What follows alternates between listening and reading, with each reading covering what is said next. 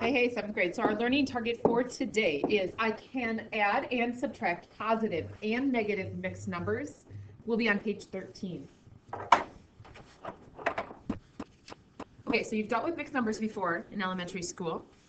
What will be different about today's work a little bit is there will be some negatives involved, and we'll talk about how to handle those negatives.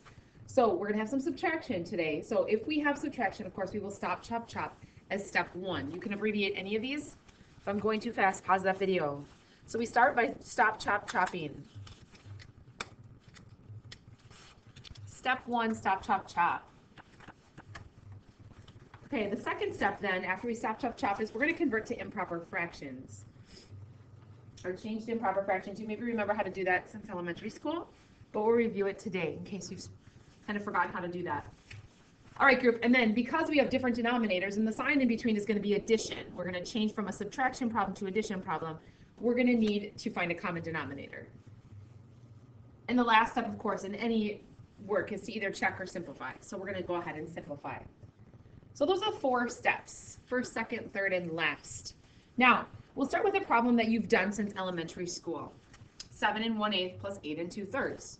So one option is you could add the whole numbers and then deal with the fractions afterwards. But instead, I'm going to convert everything to an improper. If you feel more comfortable adding the 7 and the 8 and then adding the fractions, finding common denominator, I'm fine with that. I'm just going to show you kind of the long way to solve. Okay. So for step 1, we would stop, chop, chop if necessary. We don't have subtraction, so we can avoid that step. The next step is to change to an improper fraction. If you recall from elementary school, to change to an improper fraction, you would multiply the denominator and the whole number. Multiplication happens there. So we'd multiply, which is 56. And then after you get that product, you would add the numerator. 56 plus that numerator of 1 becomes 57. Hopefully you remember how to do that since elementary school, and then you just rewrite the denominator of 8. So you have 57 over 8. Okay, now the second fraction, same game. We're going to convert to an improper fraction, so we're going to multiply the denominator, 3, by the whole number, 8. So there's multiplication happening there. 3 times 8 is 24. And then we're going to add that product to the numerator. 24 plus 2 is 26. And then we rewrite the denominator. So we have fractions of 57 over 8 plus 26 over 3. Okay, so now moving on. We have to then in the next step find a common denominator. That's the third step up above. Common denominator for 8 and 3 that I'm going to use, a number that 8 goes into that 3 also goes into, is 24. Hopefully remember how to do this since elementary school. All right, guys, so we're working for that common denominator. We need to turn that 8 into a 24, so we would multiply by 3. That gives us a nice 24 in the denominator. Rule of math says then copy paste. So we copy paste that numerator. So we have 57 times 3 in the numerator. 57 times 3 in the numerator. So this is kind of the long way to solve it. I know that there are other ways, but this is the way that we're going to approach it today in our work, is 171. 57 times 3. All right, group. Now, the other fraction over here, we're going to change that 3 to a 24. We're going to multiply by 8. That gives us a 24 in the denominator. We're going to copy paste it. So we have 26 times 8 in the numerator. Gives us 208. All right, so cleaning this up. So we add our numerators, 171 plus 208. 171 plus 208. Typing that in our calculator is 379. We're going to drag that denominator right on over there with us, so that's 24. So we have 379 over 24. So our question is, getting that in lowest terms, then we would say how many 24s go into 379? So that's the real question there. So we're going to say 379 divided by 24. It goes in there 15 whole times. You can use your calculator to support your work here. No problem on that at all, guys. You don't have to long division any of these. Remainder on that is 19. So it goes in there 15 is the whole number. The remainder is 19 24ths. So 15 and 19 24ths. Go ahead and write that down. 15 and 19 24ths. All right, so next question over here. For this question, we are going to ignore the negative. Be very careful about that. Ignore the negative. We're going to reattach it in a few minutes, but we're going to act like it doesn't exist. So we're going to go ahead and multiply these two. That's 4 times 4, which is 16. We're ignoring the negative. Leave it out. Leave it out. Add the numerator. 16 plus 3 gives us 19. put the 4 back. At this point, we're going to reattach that negative. So we do the work to turn to an improper fraction, we reattach the negative. That's the first fraction. On the second fraction, remember, we're multiplying the denominator and the whole number, multiplication. So that's 12 times 1, which is 12. And then we're going to add the numerator. So 12 plus 5 gives us 17 over 12. So that's step 2, which is to turn to an improper fraction. Our job now is to find a common denominator. So a denominator that 4 goes into, that 12 also goes into. The denominator I'm going to choose is 12. 12 is the denominator that will work. 4 goes into 12, and 12 goes into 12. So this one is set over here on the right-hand side. No work required. I'm going to just drag it down. If we haven't used it, drag it down. On the left-hand side, we need to get from a 4 to a 12. So we should be multiplying by 3. That gives us a nice 12 in the denominator. And then we're going to copy-paste that in the numerator. So that becomes 3 multiplied by negative 19. So that's really a multiplication happening up here, not a subtraction. So we have a 3 multiplied by negative 19. So go ahead and do that work. 3 multiplied by negative 19 gives us negative 57.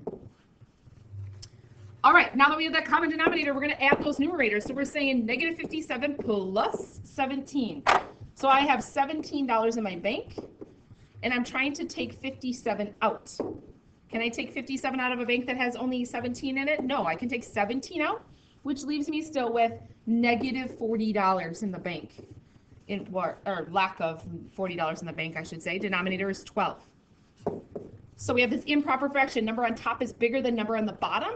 We're going to convert to what's called a mixed number. We know our sign is negative because triangle problem says so. We want to know how many 12s go into 40. That's what my brain is thinking about right now. How many 12s go into 40? Well, 12 goes into 40 3 times, which is 36. The remainder on that is 4. So it goes in there 3 whole times.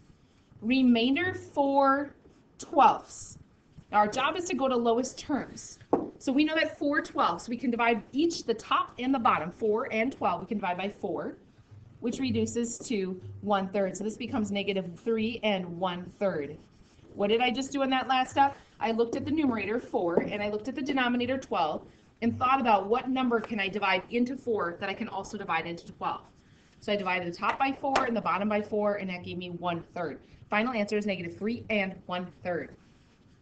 Stick with me, 7th grade. I know this is kind of some tough stuff, but stay with it. Here we go. Next problem over here. Step 1 is to stop, chop, chop. Any subtraction problems, we stop, chop, chop. Nope. Now, convert to an improper fraction. We're going to go ahead and multiply the denominator and the whole number. We get 8 times 4, which is 32. And then we're going to add in that numerator. So we have 32 plus 5 is 37. We attach that that denominator of 8, so that becomes 37 over 8. If that's confusing to you, you should pause and rewatch. Make sure you know how to convert to an improper like you did in elementary school. The sign in the middle we've changed to addition. And now we have this negative over here. Remember that we wait on the negative. Leave the negative out while we convert. That's 3 times 4. That denominator times the whole number, which is 12. Not negative 12, just 12. Plus 1 is 13 over 4.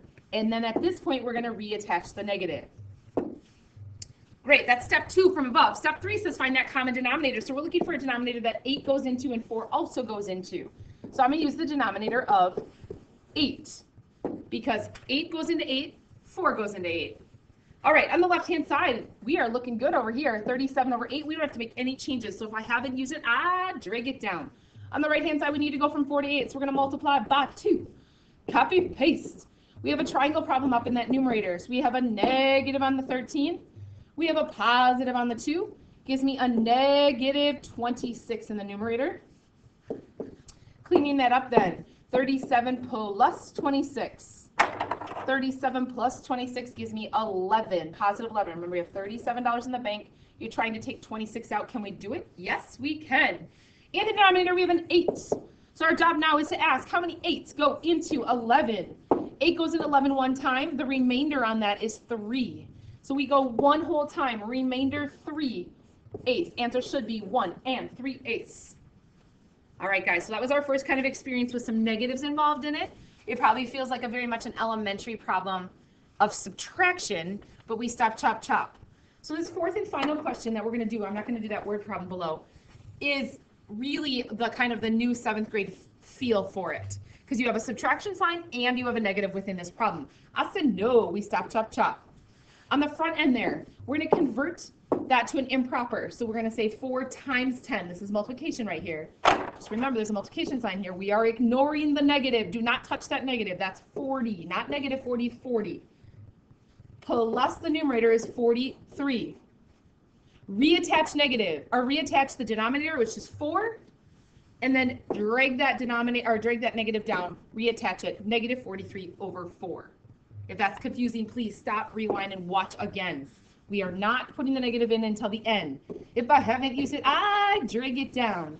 Okay, multiplication kicks in over here to turn to an improper. We have denominator 5 multiplied by whole number 7. We have a multiplication sign here. Remember, we're ignoring that negative. That's 35, not negative 35. It's positive 35 plus 4 is 39. The denominator on that is 5. No change on the denominator. At this point, we're going to reattach that negative. So it becomes negative 39 over 5. If I'm going too fast, pause the video. Otherwise, let's keep on rolling. Our dilemma right now is we have unlike denominators. So we're going to have to get a common denominator for 4 and 5. The denominator that we're going to use for 4 and 5 is 20. All right, so we're going to go from 4 to 20. So we're going to multiply by 5. Copy, paste. So we're going to copy, paste that numerator. So we have 5 multiplied. Just so you know, that's a multiplication up there. Don't think that's subtraction. So 5 multiplied by negative 43. 5 multiplied by negative 43. We have a triangle problem there. I'm using my calculator actually. Is negative 215. Make sure you have a negative 215 there. All right, group, on the other side here, we have a 5 going to 20, which is a 4. 5 times 4 gives me that nice 20 I need in the denominator. Copy, paste. We have a triangle problem in the numerator. I'm actually going to use my calculator on that. Negative 39 multiplied by 4. Go ahead and type that in as well. Negative 39 multiplied by 4 is negative 156. Make sure you're getting negative 156. All right, group, so we know my denominator is 20. In my numerator, we have negative 215 plus negative 156. Negative 215 plus negative 156. Negative 215 plus negative 156 becomes negative 371. Okay, guys, so how do we convert back? Well, we know the answer is going to be negative here, for sure. And we're asking how many 20s go into 371. I'm going to erase this so I have some space right here. So how many times is 20 go into 371? We already have identified the negative. Well, 20 goes into 37 one time. And that's 171. And 20 goes into 171 160 times. Remainder on that is 11. Now, you can use your calculator if you need to. That's no problem at all. So we know it's negative because that's a triangle problem over here. So it's negative 18 times. The remainder on that we said was 11. So negative 18 and 11 20ths. 11 is a prime number, so we know that we're done. Okay, guys, so we're going to skip this word problem right here. That's just kind of a fun bonus problem, but because I don't want to make the video too long, I'm going to go ahead and skip that word problem. You're more than welcome to try it out if you want. The answer on that, just for fun, would be that you would need 1/4 cup and a 1/3 cup. So that is the answer. It's a good bonus for some kids. Go ahead and try to give that a shot if you'd like. But I'm moving on to the summary. A couple things in summary. Remember step 1 that we're going to stop, chop, chop if necessary. Remember then after we do that, we have to change to improper. When we change to improper fractions, the key in the work today is that you ignore negatives. You will mess up big time if you do that. Ignore negatives. Do not pull it in. Just reattach the negative after you do that. And then, of course, the third and final step, anytime we're dealing with fractions that have addition and subtraction, is that you need a common denominator. Everybody should be writing. Go ahead. Those are our first three steps for today.